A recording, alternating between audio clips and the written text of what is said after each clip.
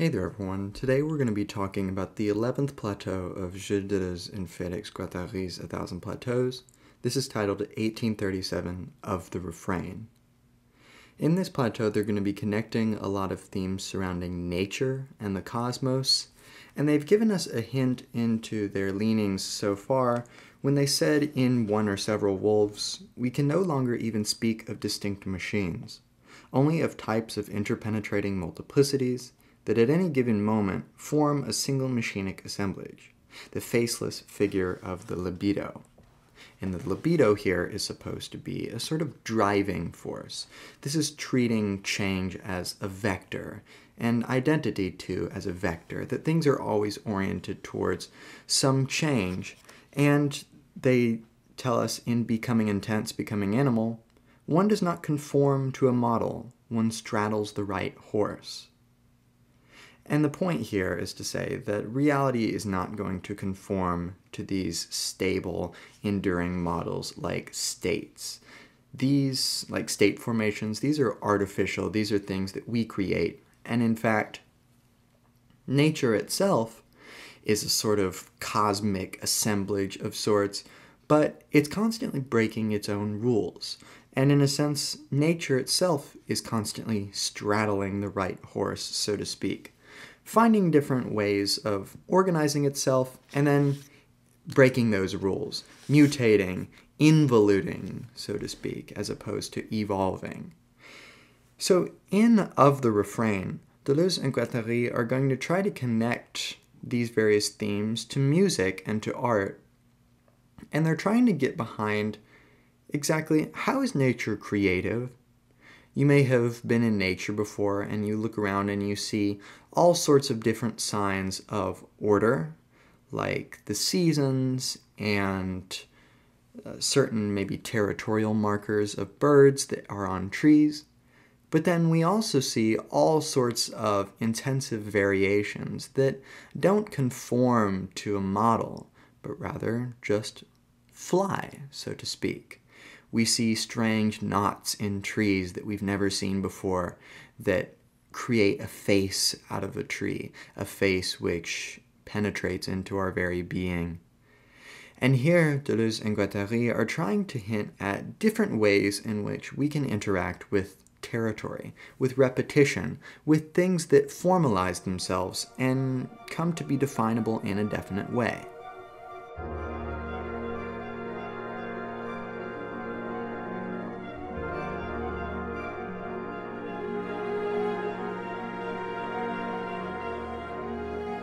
In the opening of the plateau, they open us up to three different instances, one of which is a child who's in the dark and he's gripped with fear, and he comforts himself by singing under his breath.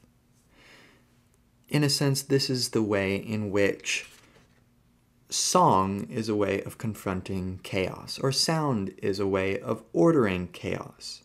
It uses the intensities as a background and puts over top of these intensities sound as a way of ordering it, giving it some sort of comfort, giving it a tonality or a home.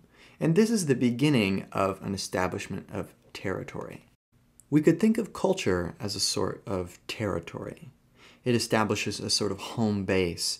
Out of a number of variable activities, it creates a sort of tonality, rules of playing the game, rules of how you ought to act when you're talking to various people, and thus we have traditions and customs and proper mannerisms of speech and things like this, which form out of a number of very different ways of confronting chaos.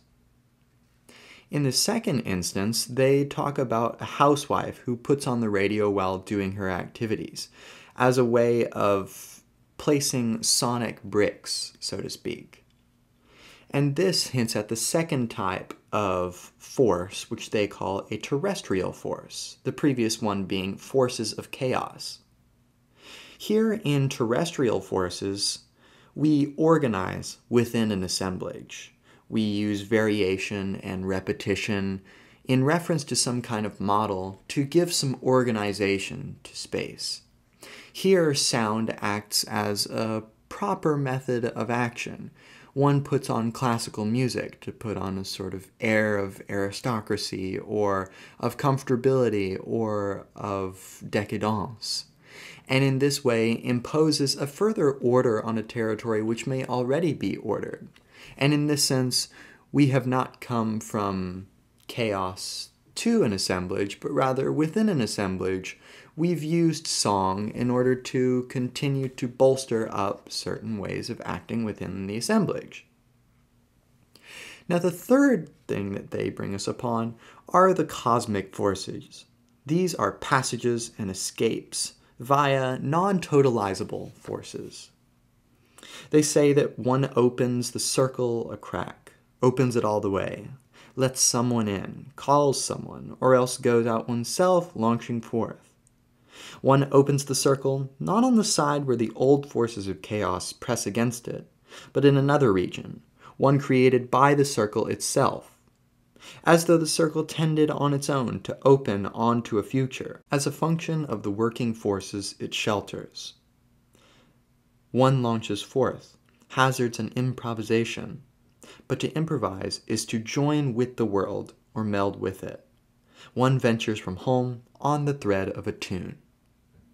So here, in the cosmic forces, song is a way of escaping, not by following some sort of pre-made axioms, but taking account of the forces that are keeping one compelled to act within a circle, so to speak, which is roughly analogous to their idea of territory, of this circle. But rather, one creates an opening in the circle which is prompted by the circle itself, which is to say, the territory is always going to break out of itself someplace, and thus song has an interesting dialectic which it takes hold of, which is that it can be used to rein in chaos or let chaos free. And this is what they're talking about when they want us to don the right horse. They want us to use these lines of flight in order to create territory, but not enough where territory becomes despotic, which is certainly a hard line to grasp and take hold of and take heed of.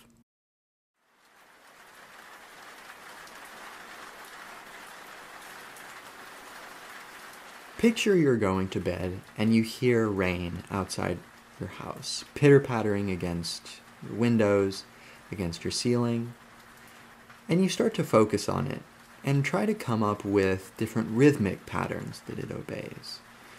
Maybe you try to imagine the rain tip-tapping to the beat of a song.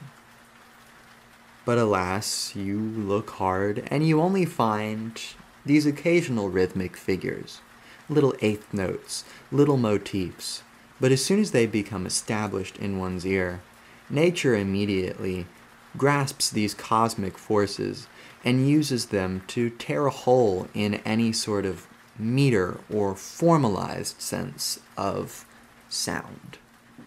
And this is an important part of the way nature uses sound that Deleuze and Guattari want to take advantage of, because the rain does not obey any sense of structure, necessarily. Sure, it will come and go, and it will obey certain relations of intensity, such as how hard is it raining, or how big are the water droplets, or what is the temperature of the water, which, at a certain threshold, will turn it into snow. So it does obey certain formal relations, but these are, of course, precisely relations. They incur their functional characteristics in relation to air pressure and the pH of the water and the concentration of nitrogen in the air and the amount of CO2 in the atmosphere, which is maybe going to prevent rain from being able to fall if it was uninhibited by CO2. And all of this is laying the groundwork for Deleuze and Guattari trying to make a distinction between meter and rhythm. For those who don't know, in music, we tend to formalize our music by meter, which is to say, we impose a formalized structure on our music which breaks it into measures, and these measures have a certain amount of beats per measure in relation to some sort of timekeeping technique, such as a metronome that will... And on its own, that little snapping doesn't mean anything. We don't know how we're going to divide that up. But when we divide up that rhythm, we turn it into meter. We turn it into a formalized length of time, where there are 3 clicks per measure, 4 clicks per measure, 2 clicks per measure. In this way, we stratify rhythm. We cut it up and we turn it into a formalized structure. But if we go back to our example of the rain, we know that nature doesn't obey these sort of transcendental formal characteristics. Nature isn't metered. It is simply rhythmic, which is to say, just like with the snapping, yes, sometimes it will follow from the previous snap in very definite ways and in the same length of time before and after any given snap. But nature ensures us that this moment of repetition is always fleeting. It is always a way of expressing nature's cosmic forces, but always in a way that is going to eventually go beyond any sense of pure repetition. As they say, meter is dogmatic, but rhythm is critical. It ties together critical moments or ties itself together in passing from one milieu to the other. It does not operate in a homogeneous spacetime, but by heterogeneous blocks. It changes direction. And this is the thing that they find so persuasive about rhythm, and breaking down this idea of meter, which they're going to relate to music, in order to find a way to change direction. If you can imagine, there are several forces in one's life that are going to compel one to act a certain way.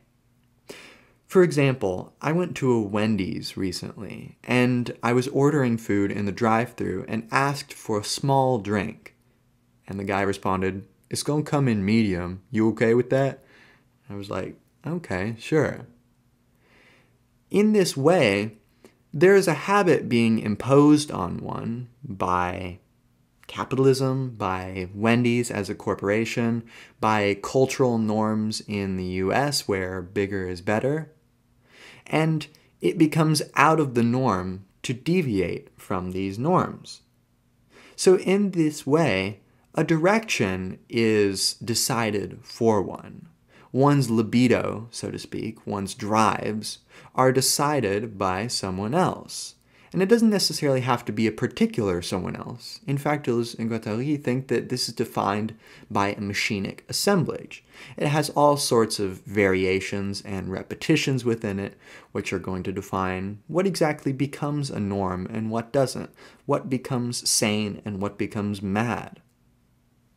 In this way, Deleuze and Guattari see nature as a way out of being propelled by these forces or being demanded to act in a certain way, because nature's rules are precisely that it is constantly breaking its rules, and any rules that do establish any sense of repetition is always only in an effort to eventually change direction.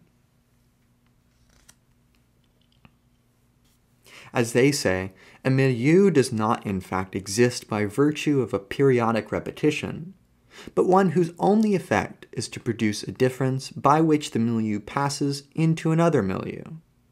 It is the difference that is rhythmic, not the repetition, which nevertheless produces it. Productive repetition has nothing to do with reproductive meter. This is the critical solution of the antinomy.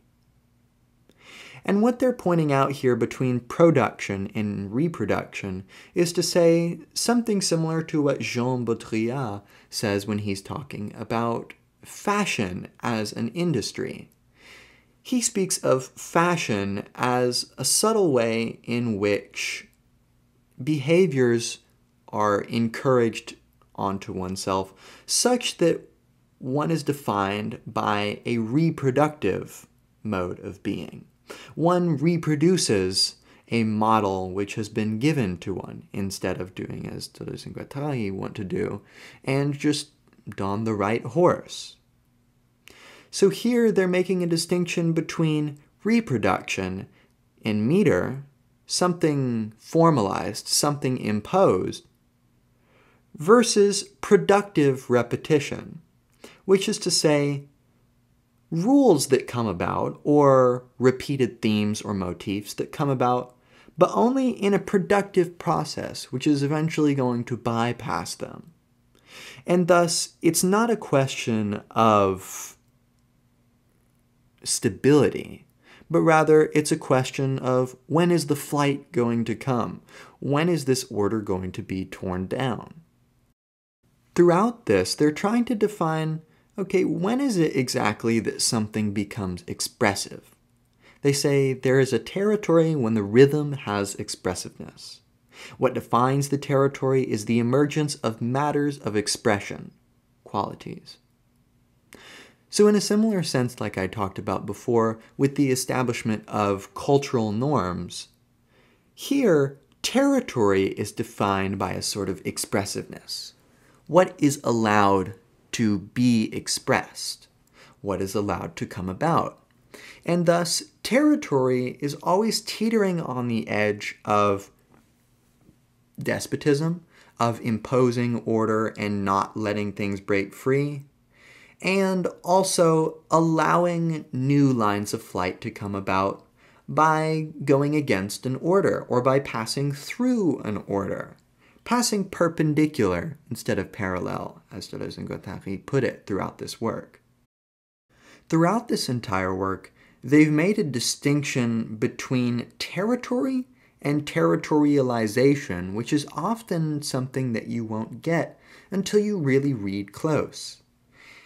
But they give us a very specific definition of territory, not as a set, formalized structure, but as something that is achieved through action, which is to say territorialization. That zation part at the end implies an action, of course, grammatically speaking. They say the territory is not primary in relation to the qualitative mark as in a mark on a territory. It is the mark that makes the territory. Functions in a territory are not primary. They presuppose a territory producing expressiveness. In this sense, the territory and the functions performed within it are products of territorialization. Territorialization is an act of rhythm that has become expressive, or of milieu components that have become qualitative. And to help understand exactly what they're saying here, we have to think of, for example, an animal who uses territorial behavior in order to mark out a territory. Something like a male dog that pees at certain spots in order to denote a territory. We must keep in mind that the territory, so to speak, insofar as it is just raw land, already existed before the dog was there to make it his territory.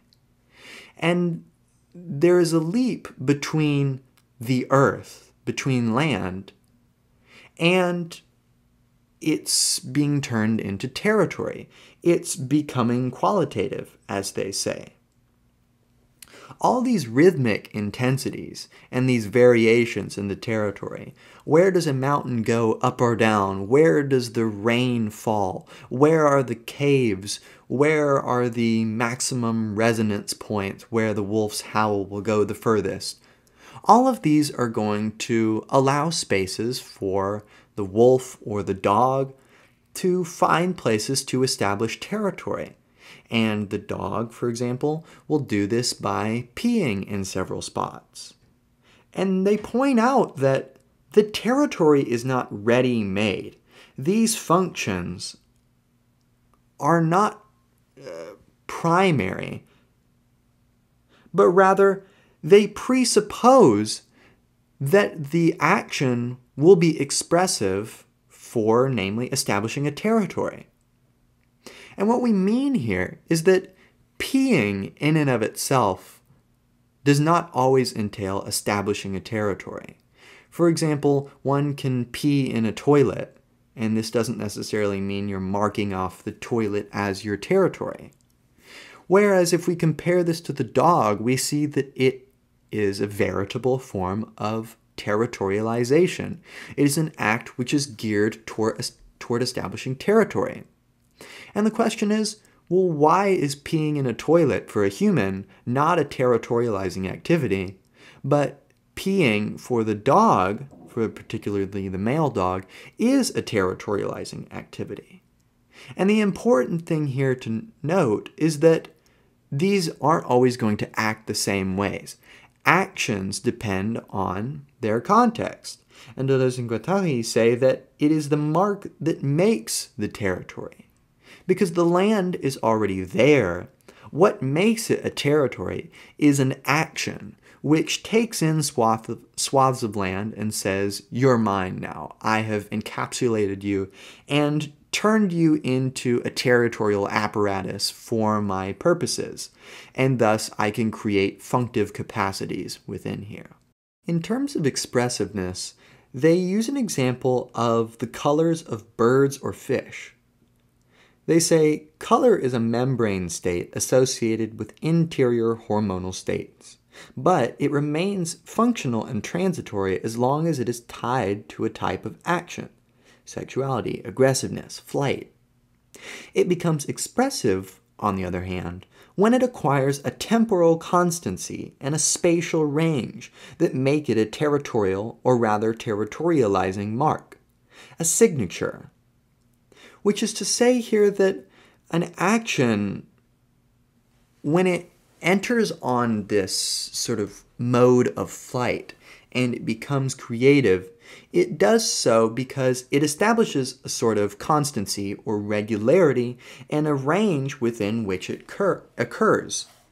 They highlight here from Konrad Lorenz, who is a famous behavioral psychologist. Their glorious dress is constant. The coloring of coral fish is distinguished in large, sharply contrasting areas of the body. This is quite different from the color patterns not only of most freshwater fish, but of nearly all less aggressive and less territorial fish. Like the colors of the coral fish, the song of the nightingale sings from a distance to all members of its species that a territory has found an owner. So they're pointing out that the colors of fish or the song of a nightingale can all engage in this expressiveness, which comes to indicate a territory. And their question here throughout is exactly how do these chaotic forces get established and formalized and become expressive? How do they get incorporated and change from just matter-of-fact behaviors to expressive behaviors which indicate that they are a territorializing function? They're careful to not establish these behaviors in relation to any definite territory or pre-formulated territory. As they say, these have become expressive because they are territorializing. Again, ing at the end of that word is signaling that this is an ongoing action. As they say, expressive qualities, the colors of the coral fish, for example, are auto-objective. In other words, find an objectivity in the territory they draw. And it's important to mention here that they're using their distinction before between tracing and drawing, where tracing is following a pre-formulated stencil or model, whereas drawing is like mapping. You're being a cartographer, creating your own map, so to speak.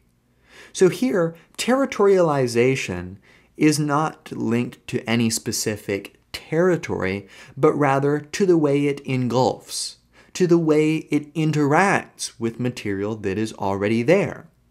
And thus, territorialization is defined in the way it interacts, not in the way in which it signals, because this is assuming that these behaviors signify something in advance. But they don't signify something in advance. They come to have a function in the objectivity that we find through the territory that they draw, the active process that they engage in. This plateau carries a striking dissimilarity to the previous plateau, which is becoming intense, becoming animal, becoming imperceptible, where the focus is on becoming. The focus is on using animals as a way to draw a line of flight, to escape territory.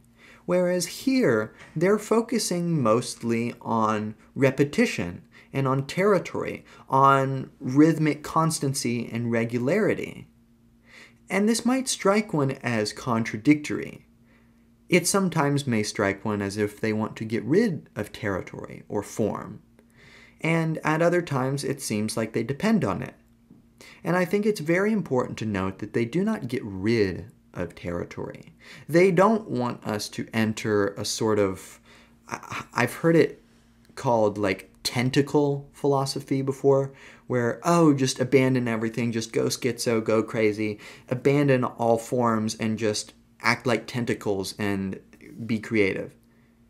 Deleuze and Guattari think that this sort of mentality is going to draw an abstract line of death, which is to say, it is going to propel one to an idiotic and nihilistic death. We need territory. We need culture as a background upon which to create new motifs and new themes and new rhythmic ways of interacting and territorializing. And they've mentioned throughout the importance on deterritorialization, but have also been careful to let us know that deterritorialization requires territory to be deterritorialized. It requires something upon which to act.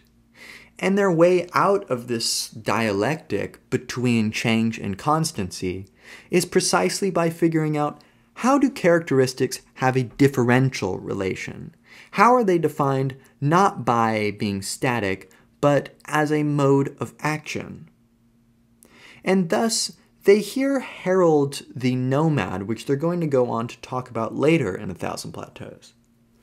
They say how very important it is when chaos threatens us to draw an inflatable, portable territory. If need be, I'll put my territory on my own body. I'll territorialize my body.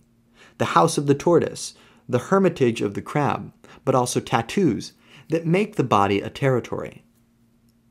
Critical distance is not a meter, it is a rhythm, but the rhythm precisely is caught up in a becoming that sweeps up the distances between characters, making them rhythmic characters that are themselves more or less distant, more or less combinable, intervals.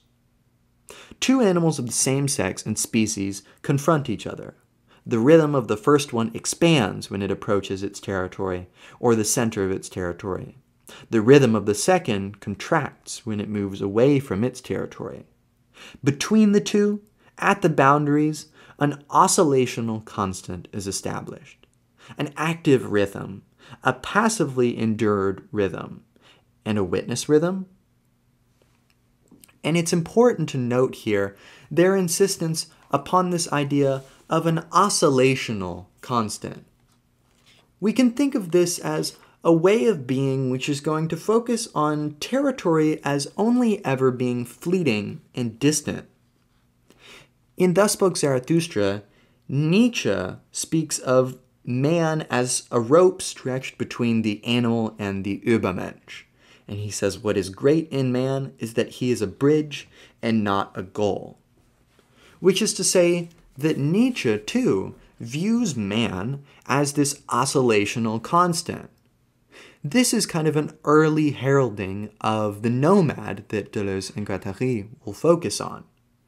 That if we want to live in a life-affirming way, if we want to establish creative practices, we have to build this portable territory which always has a differential relation that's involved in a process of becoming and is defined by any sort of territory being an oscillational constant.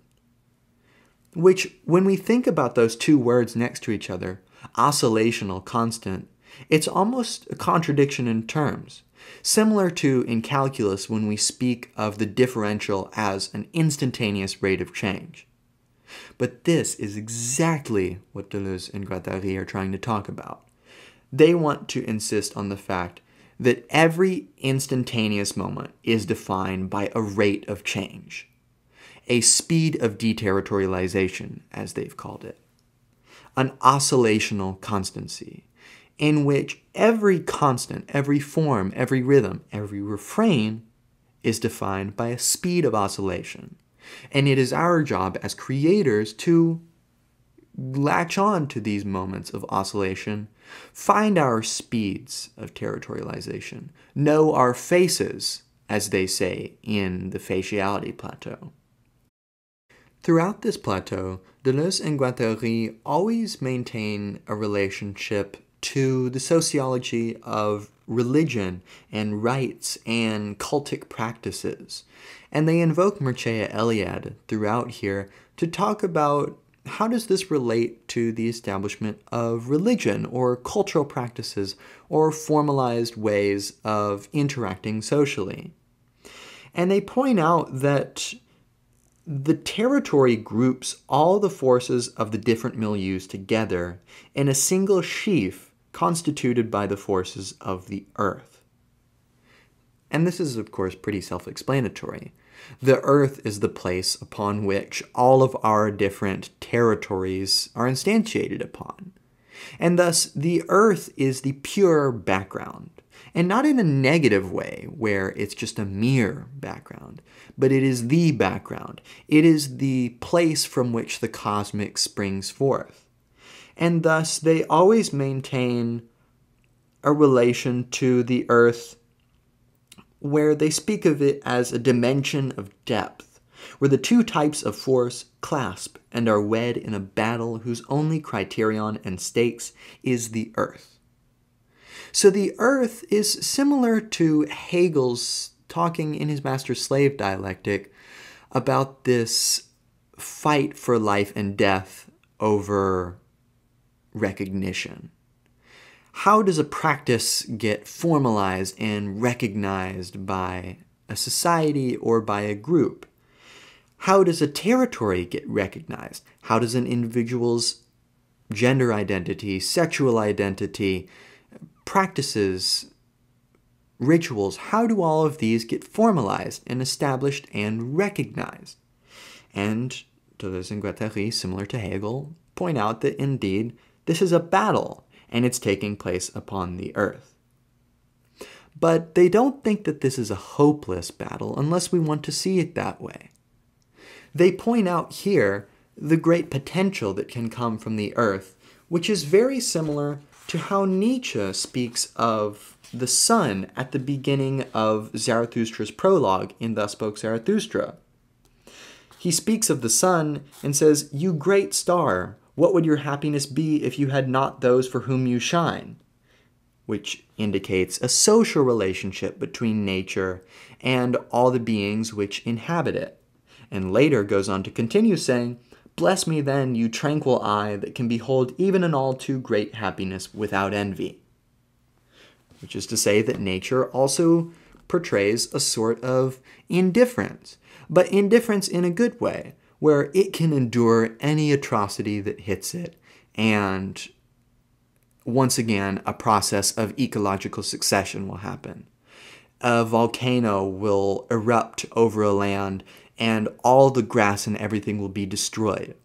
But this acts as a fertilizing method that allows for primary, secondary, tertiary succession to occur, where we have mosses that establish and make the soil become rich enough to allow for small fauna, and then we have the possibility for animals to come and inhabit the area.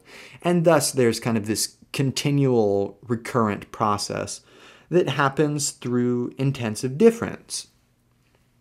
And thus, Deleuze and Guattari think that this is an incredibly creative process, because territory is naturally going to get razed to the ground. It's going to be razed asunder. They state, the earth is this close embrace. This intense center is simultaneously inside the territory and outside several territories that converge on it at the end of an immense pilgrimage, hence the ambiguities of the natal. Inside or out, the territory is linked to this intense center, which is like the unknown homeland, terrestrial source of all forces, friendly and hostile, where everything is decided. And when they speak about the natal, this might be a particularly confusing topic, but they've actually touched on it in Anti-Oedipus when they talk about being immediately atheist, immediately orphan, which is to speak of a state in which things have not yet been decided. They talk about in the How Do You Make Yourselves a Body Without Organs plateau, they have this picture of an egg with all these dotted lines drawn across the egg. And this is in reference to findings in biology, particularly in embryology, that found, and this is also, of course, a supporting fact about evolution by natural selection as a legitimate biological reality. In an early embryonic stage, when something is in an egg or in a womb and it hasn't yet established, it has no discernible form for a good bit of time. And as it does establish a form, you will have all sorts of different embryos from a vast number of different organisms, all of which look very similar to one another. And only later do they establish these divergences. And thus, we can see in the early stages of embryonic development, the earlier we go, all the way back to the very beginning of kind of the egg, at this moment, the egg has not yet been decided. It is in this state where it is, as they speak, the ambiguity of the natal. Things have not yet formed, and there is this bubbling creativity that is allowed to happen. And all sorts of different mutations can occur, defects, or merely variations would be a better way to think about it, which is going to allow for territory to be established, for an intensive center of pure difference, which is the egg, to spring forth and give us forces, friendly and hostile, and yield a space where everything is decided. And thus, the earth is really the natal itself. This is the ending of 2001: A Space Odyssey, where we see a baby who hasn't yet been birthed inside of a womb, and we see it in a fetal position, and it's glowing, looking atop the earth. The point that is being made here is that the earth is the infant, in a sense. That it is this springer of possibilities, and how is, this relates to space travel and the future of humanity. All this different stuff that 2001 is trying to talk about is very similar to what Deleuze and Guattari are trying to talk about when they mention the excitement that we can gain from the creativity that nature will engage in, with this dialectic between forces which isn't necessarily pre-formulated. This is an important part of nature, is it's not going to follow these formalized rules. And if it does, it's not going to be for very long. And it's always going to be in a process of bypassing these rules. We might look at some sort of piece of territory below a mountain and we'll be like, oh, this is a great place to make our home. And then a volcano explodes and kills everyone. And it's exactly the sort of rhythmic motif of nature's eternal recurrence, in which there is no territory. There is only intensive difference. To summarily explain exactly what the refrain is, they mention on page 323 In a general sense, we call a refrain any aggregate of matters of expression that draws a territory and develops into territorial motifs and landscapes. There are optical, gestural, motor, etc. refrains. In the narrow sense, we speak of a refrain when an assemblage is sonorous or dominated by sound. And it's important to note, what exactly is the refrain? What is a refrain in general? This whole plateau is called Of the Refrain, but I still haven't told you what it is, and maybe you might be thinking, well, this didn't really help either. A refrain is a repeated pattern in music that sort of acts as the formalized structure. It's like the chorus or the hook of a song. It acts as that repetitious passage which gives a formalized AABB or ABCBA structure to music. This is how we can talk about like sonata form and allegro form and different forms of music precisely by focusing, okay, where is the refrain? Where is the repeating segments of this piece of music? And thus, where has the territory been established? But Deleuze and Guattari point out throughout this plateau that the refrain is terribly useful because, well, we might think it's just pure reproduction, so to speak. That it's just reproducing the same theme over and over, and it's trying to impose order on the world. But they point out that the refrain is always a little bit different every time it comes around. If we think about the way in which we experience music, think about listening to a piece of music for the first time, and you come upon the refrain. There's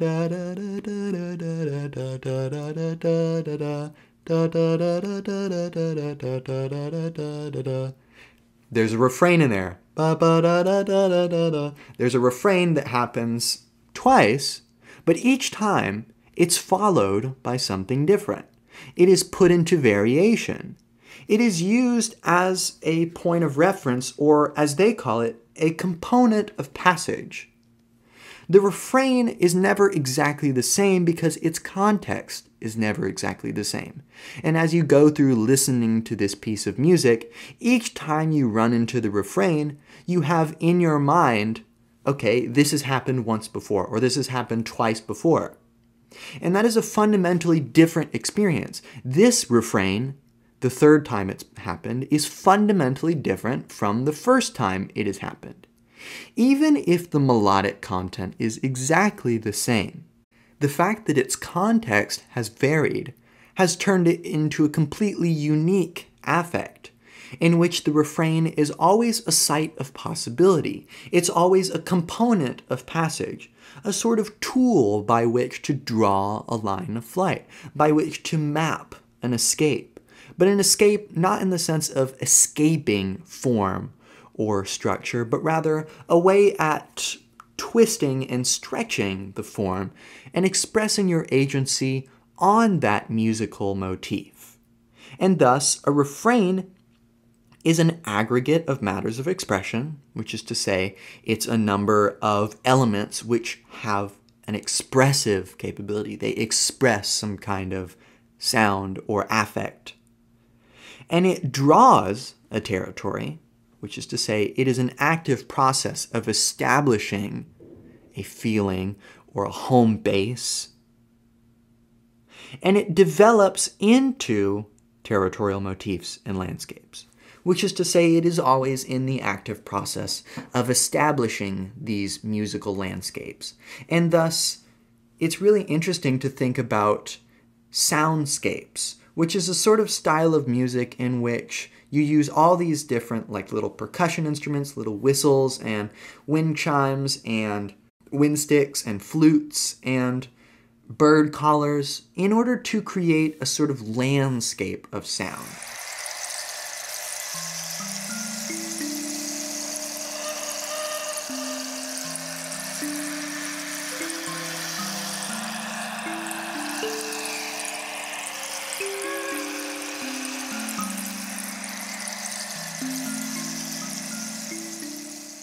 And it's defined by this sort of free-form nature.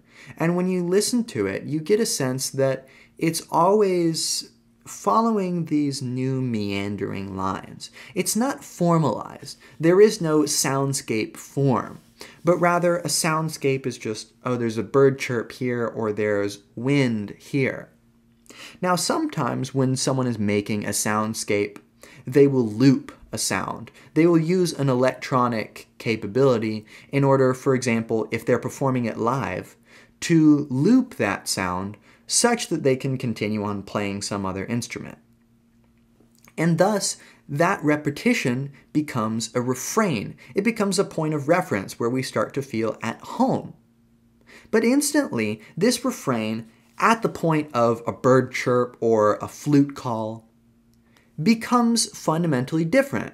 It acts as a cosmic backdrop, so to speak, on which other forces instantiate themselves, and where creativity can happen, where there's a backdrop to create counterpoint, as they say. And counterpoint in music is the relation between two or more lines. Oftentimes this results in polyphony or polyphonic music, which is defined by all these different kinds of centers of territory, these different tonalities and key centers, and all these different motifs interacting on top of one another, vertically. And by happening on top of one another, there's all these relations to different key centers. We're playing in G and C and D at the same time, and there's a relationship that occurs by doing that. And thus they want to connect this to a concrete example, and they take the troglodytitae, the wren family. They say, the male takes possession of his territory and produces a music box refrain as a warning to possible intruders. He builds his own nests in his territory, sometimes as many as a dozen. When a female arrives, he sits in front of a nest, invites her to visit, hangs his wings, and lowers the intensity of his song, reduced to a mere trill. It seems that the nesting function is highly territorialized, since the nests are prepared by the male alone before the arrival of the female, who only visits and completes them. The courtship function is also territorialized, but to a lesser degree, since the territorial refrain becomes seductive by changing in intensity. So here, in the context of the troglodytitae, they point out that they have this mating function in which the male prepares all these different nests, and he has this motif or this refrain that he signals. And it changes in response to the female, and they enter into a communion, which is going to cause this refrain to change in intensity. And it's important to note that this sound that is made by the wren, it is both a way of warding off predators, in which case it is a territorial function. It symbolizes, this is my territory, these are my nests, and don't come near them. But when in conjugation with a female, the refrain changes intensity. It becomes a mere trill, and in this case, it turns into a courtship function. And thus, here, the troglodytitae have engaged in a process in which the refrain becomes something else. It becomes a method by which the male and the female engage in courtship. And thus, this is a creative process in which a repetitious activity like this territorial music box refrain that is a territorial warning changes in relation to something else and becomes. And thus, the territorialized functions, they require this dichotomy between the territory and what's not, the home and the outside. And it's regulated by this constant process of becoming qua change in intensity. And thus, becoming is always inherent in an order. There's always this potential for some practice to enter a conjugal relation with another practice and to fundamentally change the expressiveness of something. This refrain that the troglodytitae use turns from a territorial refrain. Its expressiveness turns from a warning to a symbol of matrimony, almost. A conjugation between these two beings into one collective assemblage together. And thus, this is one relation in which becoming is actuated via valence. Valence is a word they use, and this is a term that they take from chemistry. In chemistry, any element, for example, carbon, has a valence, which is to say it has a combinatory power. It has, for example, a number of atoms that can come into conjugation with it, or that it can hold in its orbitals. And thus it has a definite amount of combinatory power, a definite amount of ways in which it can interact with other things. And thus the valence of something is always kind of this threshold of interaction that it can have. So every practice, for example, the refrain of the troglodytitae, at first acts as a warning call, but it has a valence. It has a range of expressivity. And when that valence reaches a certain threshold, it is now a call of courtship. It is a moment of matrimony. And thus, everything is defined by a sort of range in which it works. This is like a range of tolerance in biology, where an organism has a range of pH or pressure in which it can healthily survive. But if the pH gets too high, an organism, especially a microorganism, it will just denature. Its boundary or its membrane that keeps it intact will just fall apart. And thus everything has a valence, even practices like territorializing practices. And thus territory is defined by a range which is constantly defined by, am I interacting with a predator? Am I interacting with a female? Or a totally open set of possibilities of what could this thing interact with? How is that going to change the refrain? And thus we can see the inkling of the ways in which these refrains are going to act as a component of passage. These are going to act as a formal element which is going to allow change to come about. It's going to act as a backdrop upon which veritable change can occur. Now, throughout this plateau, they've highlighted an ambiguity. That is an ambiguity between territory and deterritorialization, between form and its dissolution, between structure and the chaos that pushes that structure away. And their concern exactly is, how can we look at nature and witness the natal, so to speak, which, like we've mentioned before, this is like the unformed egg. It's that which is awaiting possibility, which is ready for change. And they point out a number of what they call prodigious takeoffs from the territory, displaying a vast movement of deterritorialization directly plugged into the territories and permeating them through and through.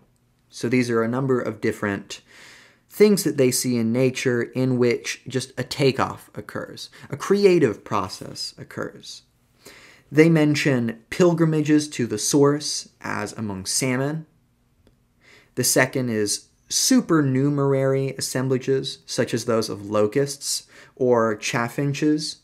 They speak of these tens of millions of chaffinches that come into these colonies. Or, think about tales of locusts in the Bible. And third, they speak of magnetic or solar-guided migrations.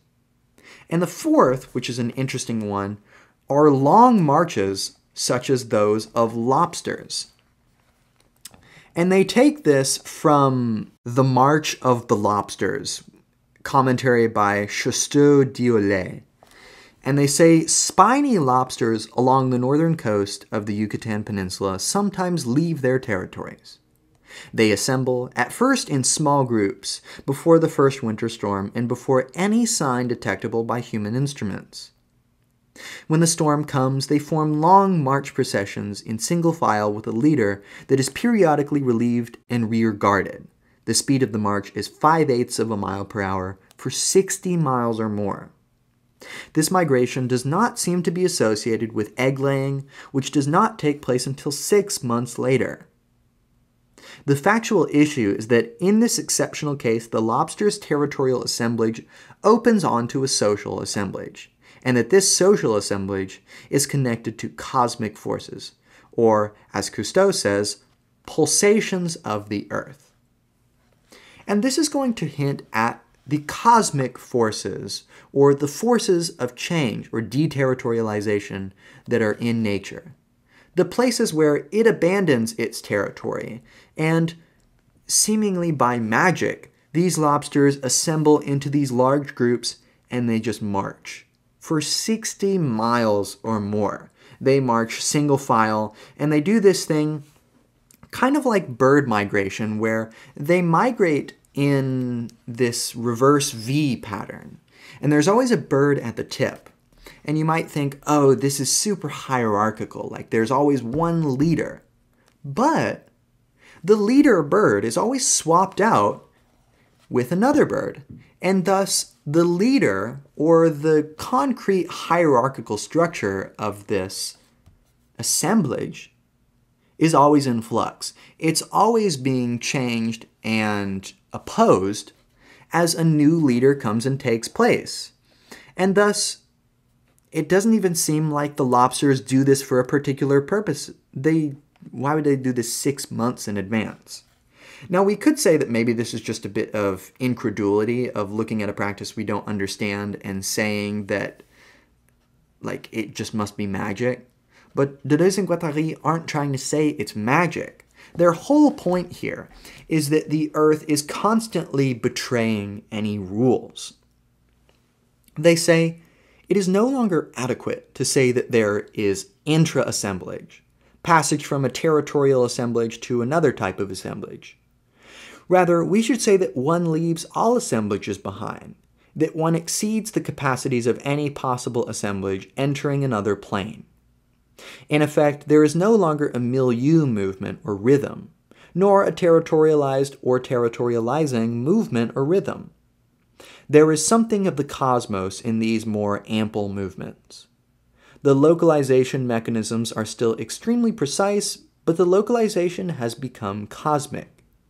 These are no longer territorialized forces bundled together as forces of the earth. They are the liberated or regained forces of a deterritorialized cosmos. And this figure of the cosmos is basically the body without organs that they've talked about before, or the plane of consistency, or the egg, the cosmic egg. They'll use those terms in conjugation several times. And they're not positing a separate metaphysical plane. They're not saying that the lobsters transcend to some plane of the cosmos. No. They're using a very metaphorical way to talk about this instance of change, of creativity, and that, for example, with the lobsters, it's not reducible to, oh, they're trying to mate, or there's some sort of hormonal force acting upon them. We can't even sense the mechanism by which this occurs. It's merely a moment in which the earth and nature shows itself to be a creative agent. And thus, they will continue to connect these themes of repetition and the refrain to serving as a possibility for difference, for creativity, for change. And they'll use this as a way to talk about how can artists take advantage of this dialectic between territory and deterritorialization. between stability and chaos, between form and the cosmos. I hope this has been helpful and given you some thoughts on Deleuze and Guattari. I hope that you'll maybe consider reading A Thousand Plateaus, and that you'll check out any of my other lectures if anything was unclear, or if you want to see any of the lectures I've done on any of the other 10 plateaus of A Thousand Plateaus so far. Leave any constructive or non-constructive criticism in the comments, and I'll see you in another lecture.